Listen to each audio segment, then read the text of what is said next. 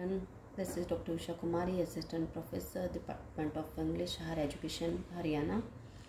Today we'll discuss the poem When You Are Old. It's written by William Butler Yeats or W. Yeats, who is one of the modern English poets, born in 1865 at the Sandy Mount, Dublin.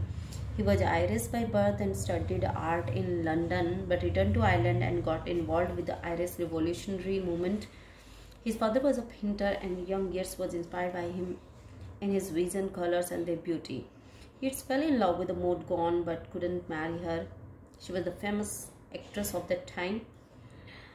He wrote a few poems in memory of Maud Gonne. He was also influenced by Indian literature and philosophy. He received the Nobel Prize for Literature in 1923. When You Are Old is a love lyric.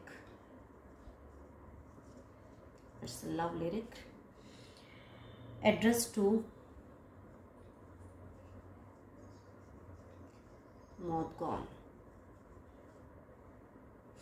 It is addressed to Maud Gonne.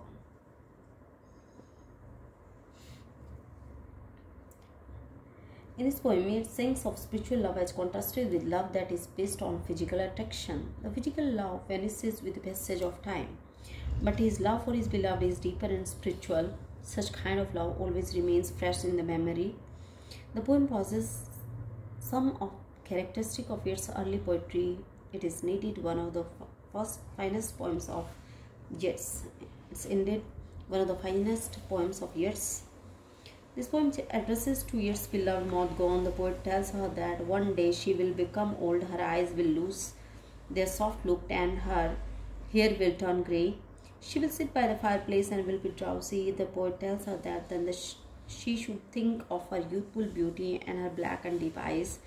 Then she will remember that when she was young, many men admired her beauty, some with genuine love and others with a short, loud affection.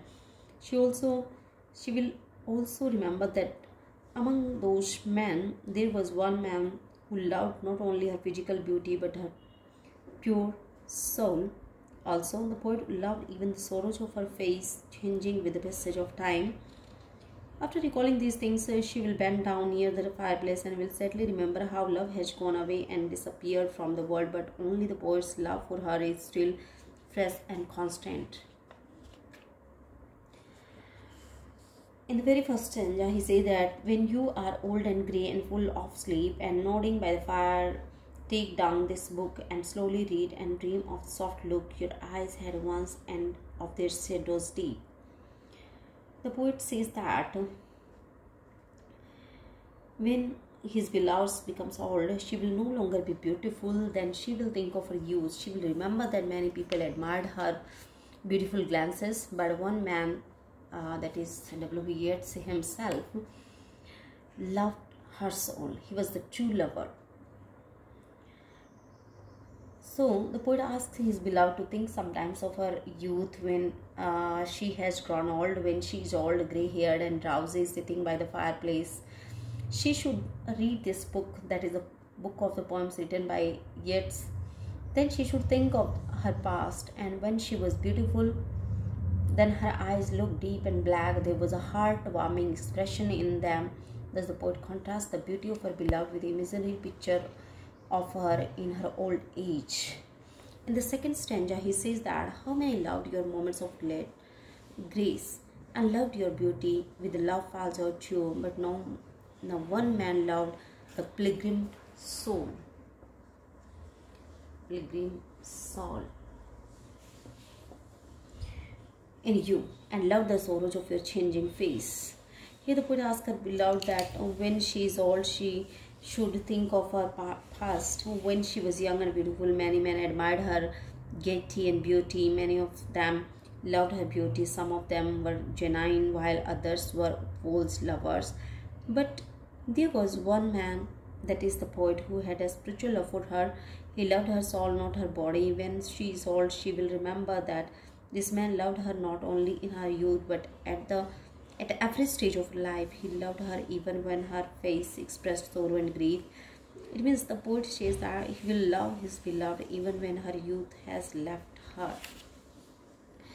In the third stanza, the poet says that, and bending down beside the glowing bars, murmur a little sadly how love flared and paced upon the mountains overhead and hid his face amid a crowd of stars. The poet tells his beloved that when she is old, should picture to her mind the difference between what she was and what she is. What she was and what she is.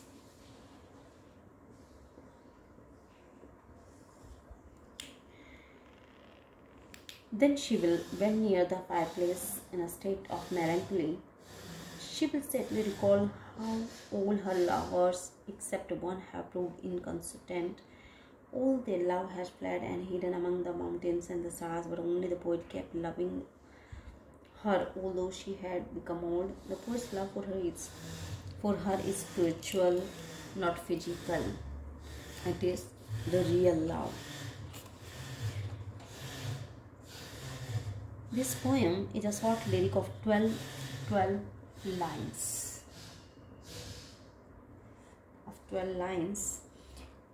It has 3 stanzas of 4 lines. The rhyming scheme of the poem is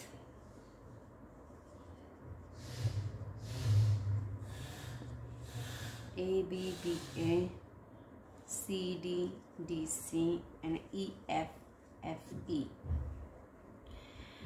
And at the end of the poet personifies love. He tells his beloved that she will find the love has fled. It walked on the mountains, then it had hid his face among the stars. He nostalgically recalls his lover. She will nostalgically recall her lovers. The poet recalls the days of his youth when his lover was beautiful. She was full of grace. Many people loved her beauty, but the poet was the only person who loved her pious soul. The poet asked his beloved that when she rolled, she would take his book and read it sitting by the fire. Then she will remember that only the poet had true love for her. In this way, the poet tells his beloved that when she turns old, she will have grey hair, her eyes will be full of sleep, she will often sit by the fire and keep nodding. Then she will remember the true lover of her young age.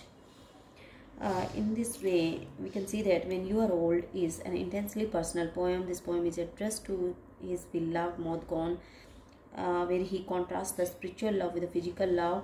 The poet asks his beloved to think of her youth. When she is old, she will remember that when she was young and beautiful, many men praised her. The poet was also one of them. But while others had only physical love for her, the poet loved her pilgrim soul. The poet means to say that the human soul is like a pilgrim which travels away from the body after having lived in it for some time. The human body is temple, but the poet didn't love her body, but he loved her soul. Thank you, students. That's all for today. Have a nice day.